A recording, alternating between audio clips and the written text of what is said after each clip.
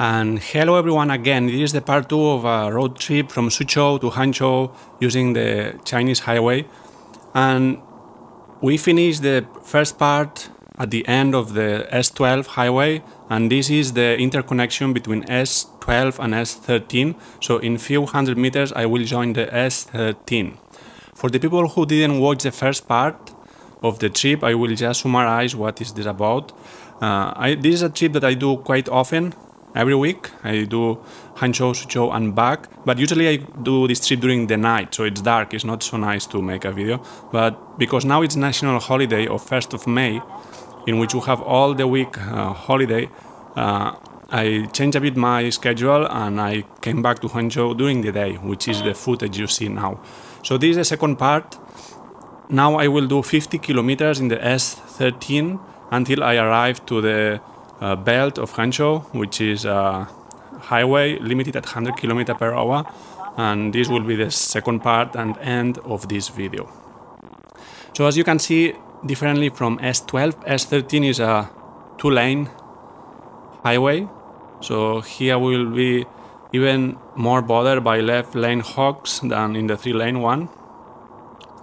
And you can also see that as we approach Hangzhou, the average price of cars increases. Actually, it's a city that it seems that the average rent per capita is quite higher than Suzhou, at least looking at cars, because the headquarters of Alibaba is in Hangzhou. It seems that there are also a lot of these kind of celebrities that they make money with TikTok and stuff like that. They are settled down in Hangzhou. So I don't know how much this influences in the car market, but actually you will see that compared to the first half of the video, the cars here are much more expensive. So here I'm trying to get some pace, but you see it's almost difficult with people getting in parallel with trucks in the right lane. So just waiting to find a hole and press the gas. Not an easy task. So just recapitulating for the new people here, I'm using a Dashcam HP F730X and I'm making a voiceover after driving, so now I'm at home. Because the sound quality of the Dashcam is not very good. I think it's because it's attached to the windshield, it picks all the low frequency vibrations of the car and it's clipping all the time, so it's really not pleasing to listen to. So I took the audio of the cam and I clip it down.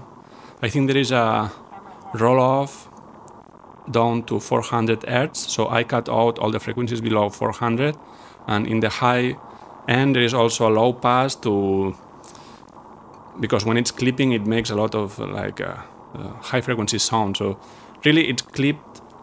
You can just hear the middle frequencies, so you can hear if I say something actually during the driving, or if the GPS says some indication, you can actually listen to it.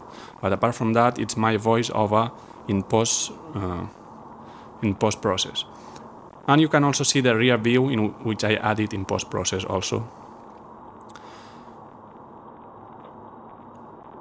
So here I'm trying to gain some positions, but it will be difficult because you see there is a bus trying to overtake a truck in the left lane.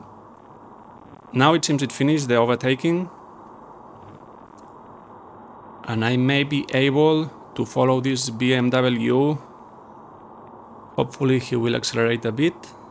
It seems a 5 Series, but I think he's slowed down by the people in front. So, hopeless.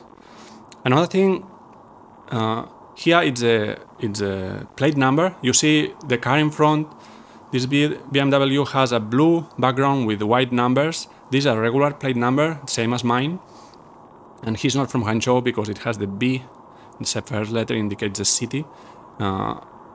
People in Hangzhou will have an A at the beginning. So first you will see a Chinese character.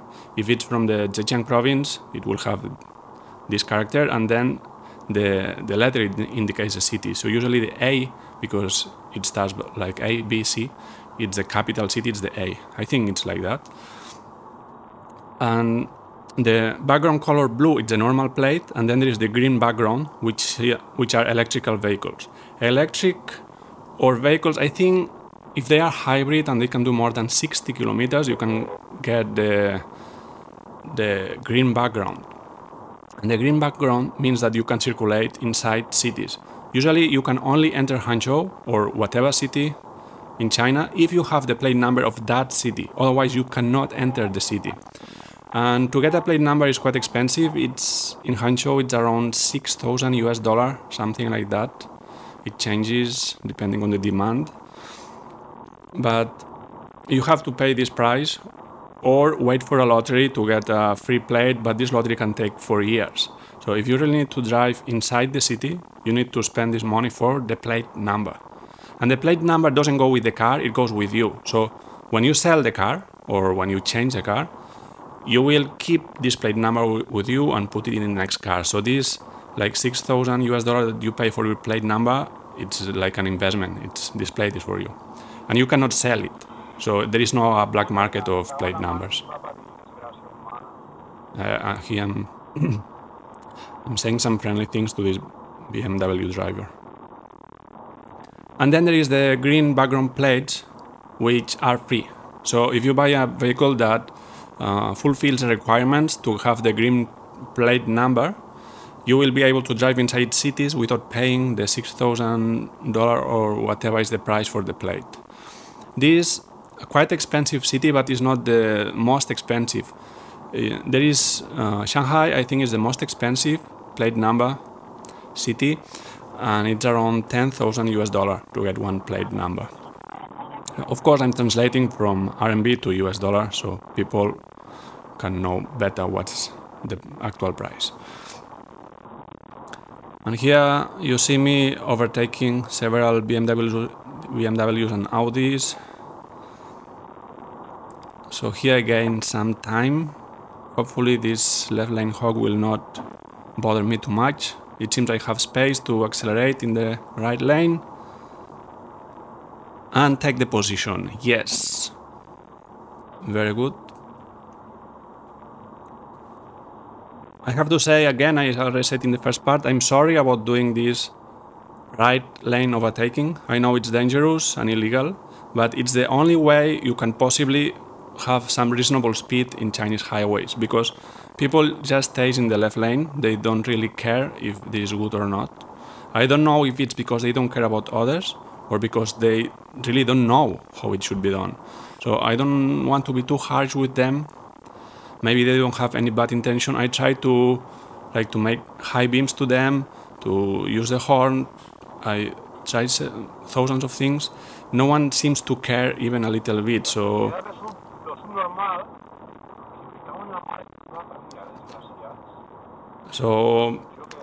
because I'm foreigner here, I will not be too harsh. I will just try to adapt to the way things work here. So now possibly I'm circulating at 100, at most 110 km per hour. Well, when there is no one in front of me, I will press the gas, but this doesn't happen very often. So yeah, if I'm going to the right lane and in front is more or less clean, it means we are at 120. And in these conditions, I just put the cruise control, because there is no much sense to accelerate, to rise to reach the people in front. You will be stuck again.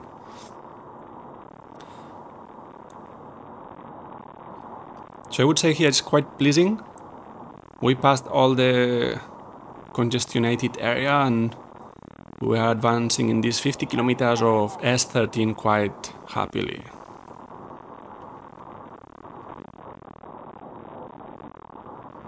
Let's see the indication here.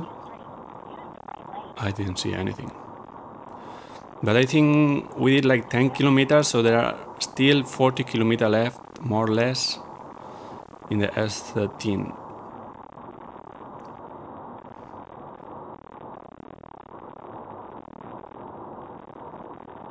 Another thing that is different compared to Europe, here there are no diesel. I'm not sure about trucks, but for cars there is no diesel carburant or fuel. So it's all petrol. In the gas stations you only have petrol pumps, but instead of having two octane numbers, in Europe we have two octane numbers, 95, and the higher one I think is 98 or 97, I'm not sure. Here there is 92, 95 and 97. So most of foreign cars, like German cars and so on, work with 95, unless they are sports car. So my car works with 95 octane number. And then you have most of Chinese cars, and I think also Buick, which is American. All those work with 92 octane number petrol, which is slightly cheaper. And then you have like Porsche and high power engines and so on need, I think it's 97 or 98, I'm not sure.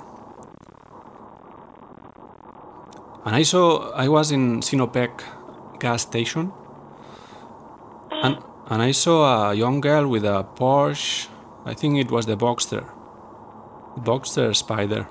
So a bit old model, maybe a bit more than 5-year-old Porsche. And she filled the tank, and then she asked for a little bottle. I'm not sure what's that. It was like a very tall and slender bottle, let's say about 0.2 of a liter. And she was asking like the worker how to use it, and then the worker just poured it into the gas tank. So I'm not really sure what's that. I guess it's some additive for the petrol. But I saw she was filling the tank with the high octane number. So it's the octane number plus something. I don't know if it's mandatory or if it's just like to clean the injector or something. I don't really know. Just I was curious about that. And here we see some homes near the highway.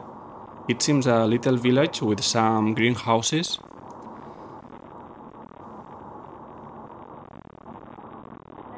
Really, there is not much place without urbanization in China. Of course, if you go to the west, like Gobi Desert, like Tibet, or to the north, like Inner Mongolia, you will see kilometers and kilometers of desert and inhabited area. But in the east, like you can do 200 kilometers of highway and you will not see 1 kilometer of fields. Like most of places there is some kind of urbanization. Of course there are fields, I mean, like agriculture and yeah, green fields, but it's full of little village at the same time and roads.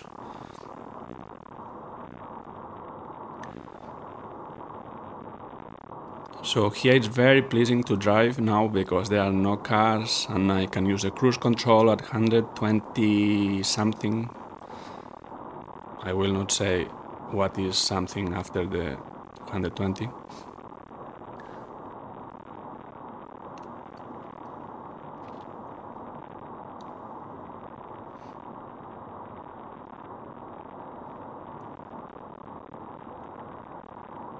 And by the way, this car has the S-Line trim, so it means it has the drive select, which has 3 modes. So there is like the economic, the normal one, I don't know if it's called drive, just drive, and the dynamic or sports mode. So I'm driving all the time with the normal one, the dynamic. I don't like the eco because as soon as you raise the foot from the throttle, it idles the engine. Well, not idles, it goes down to 1000 RPM, so it disengages the clutch. I'm not sure if the gear or the clutch because it's automatic gearbox, so I don't know what it is doing inside. But the engine basically goes to idle, and then when you want to accelerate back, it needs to rev up the engine, so it has some lag, like 1 second or so, and then it needs to release the clutch or whatever it's doing inside the gearbox. So I don't really like, and I don't use, even if I could save some petrol. But have to say, it doesn't have much use when you are at a constant speed, because at constant speed you are using all the time the engine, so it will not do this trick of revving down to idle. And let's say when you are with a bit of circulation, like in this case, there are some cars around but not many, So in this situation, I may be accelerating and raising the throttle every now and then. So I could maybe save some petrol, but I really don't like the lag when I press again the throttle. So I'm not using it. And then the sports mode is really pleasing. I find the dynamic, it changes gears a bit early for my taste.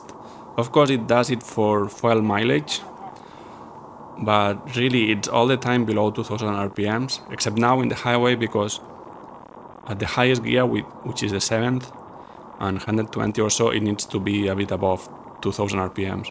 But if you are below 100 km/h with the drive mode, really it never uses more than 2000 RPMs.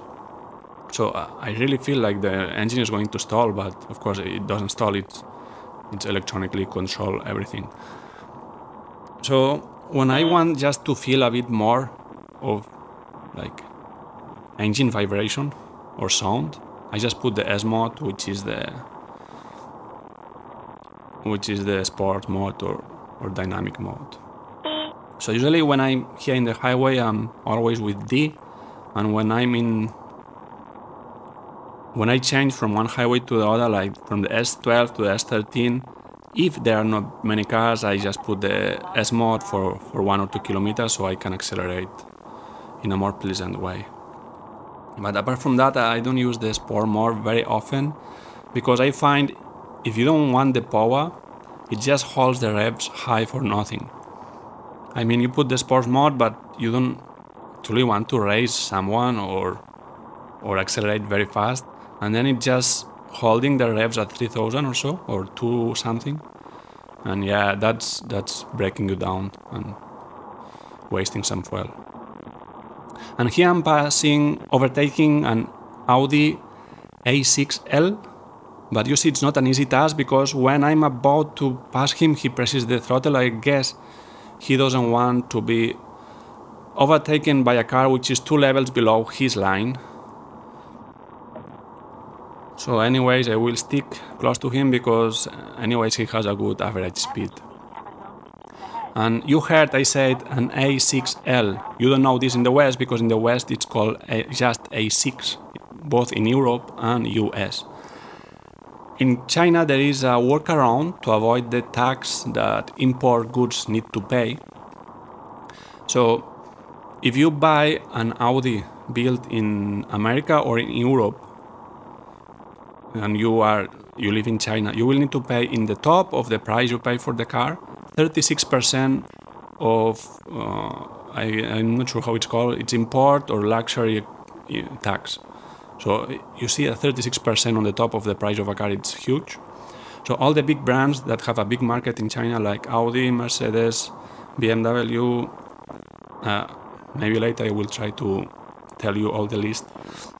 All these brands try to circumvent this tax, and what they do is to slightly change the version of the car. So Audi has the L versions. So what they do is to increase the wheel base around 8 centimeters. So the A6L is around 8 centimeters longer than the American or European versions.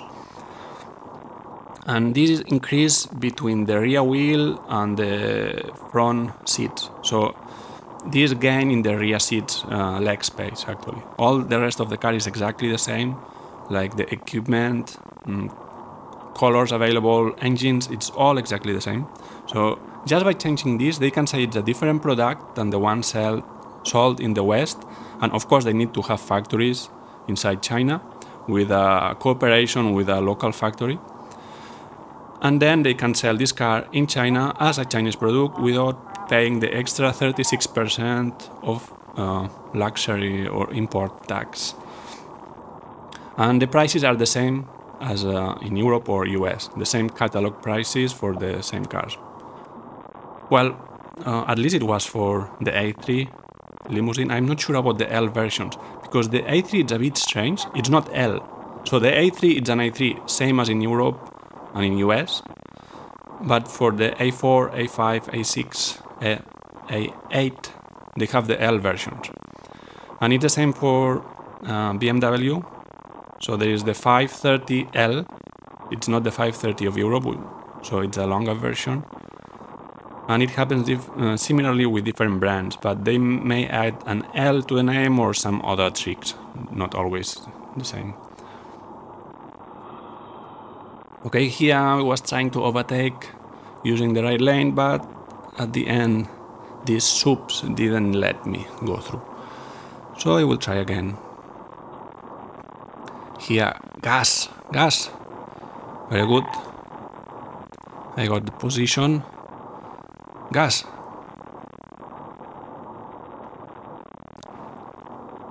Gas. Come on.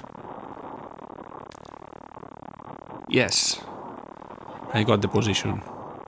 I have the track position. And another one. This Nissan. Very good. With continuous line.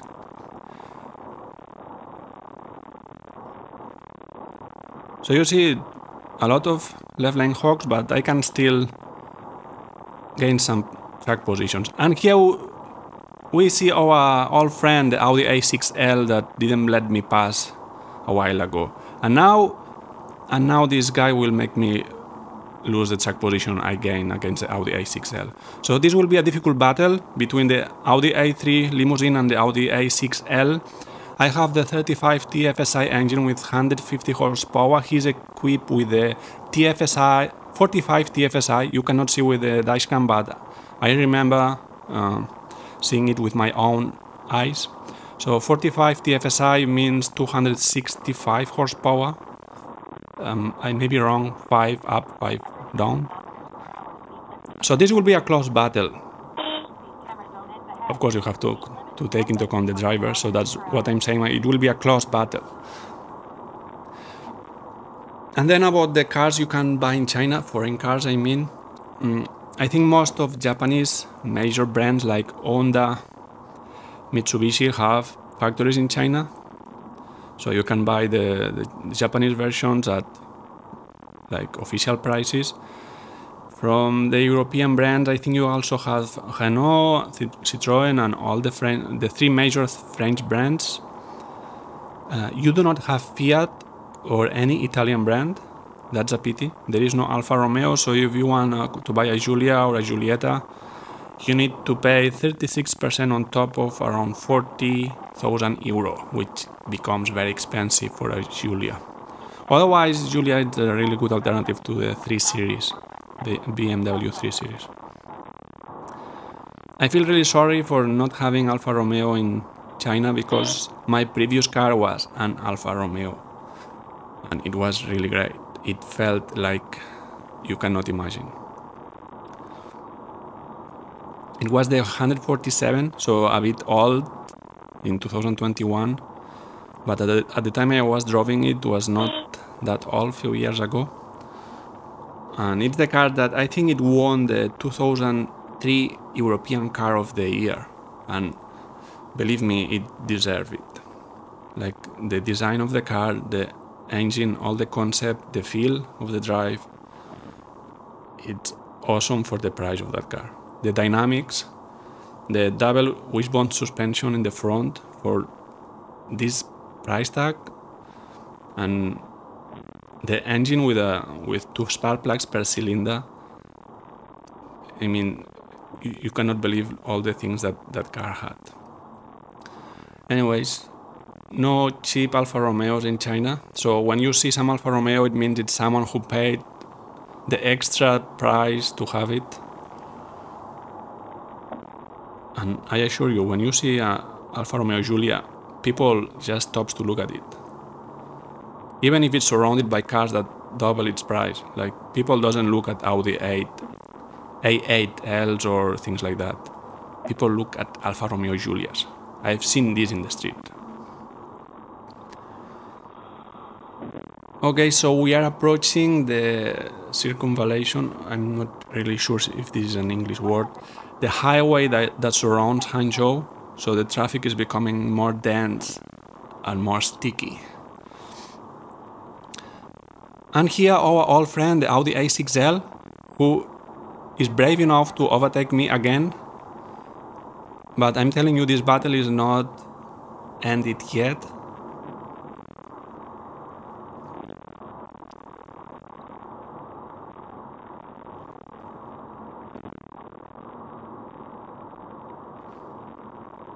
So I think I will show you the video until I enter the circular highway around Hangzhou. I guess it's called Belt, the Belt motorway or highway.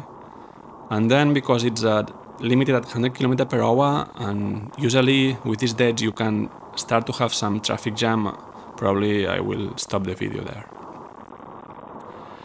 Here it's still 120, the limit, so I'm around this speed now.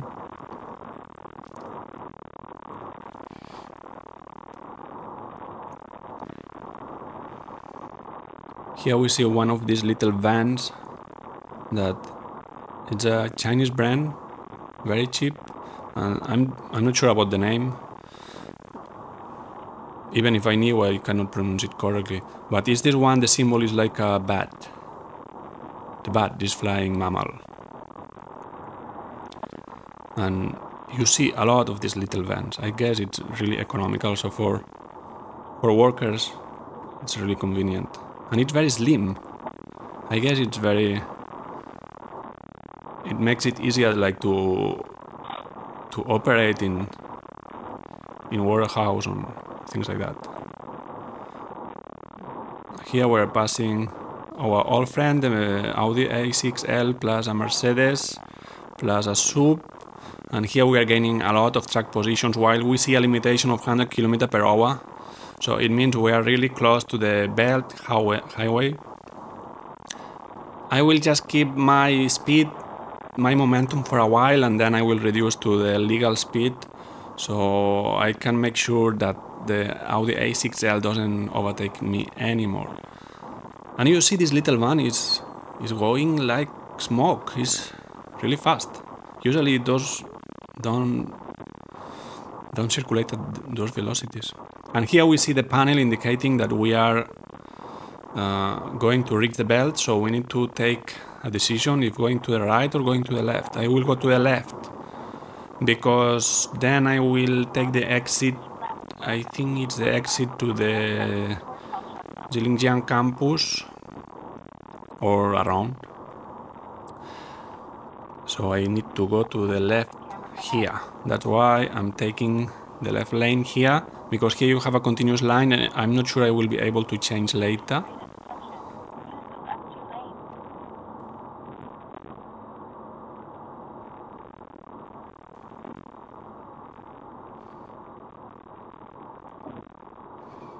No, this was not yet the derivation for the Belt. This was a previous derivation for some neighborhood in the outside of the city. So let's continue. This is still... What's this road?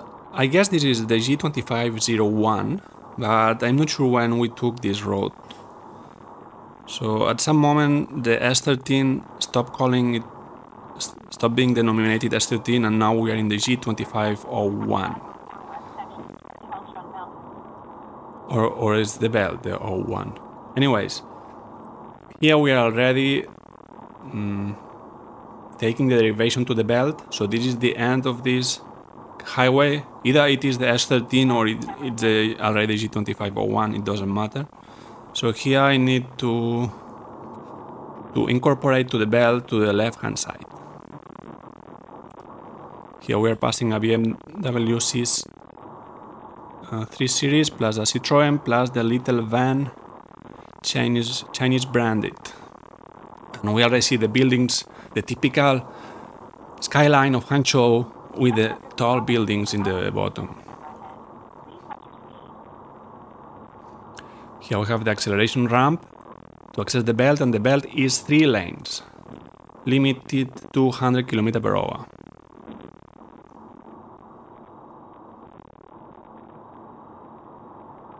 The little van trying to overtake me from the right side. Now I can incorporate to the Belt and gas.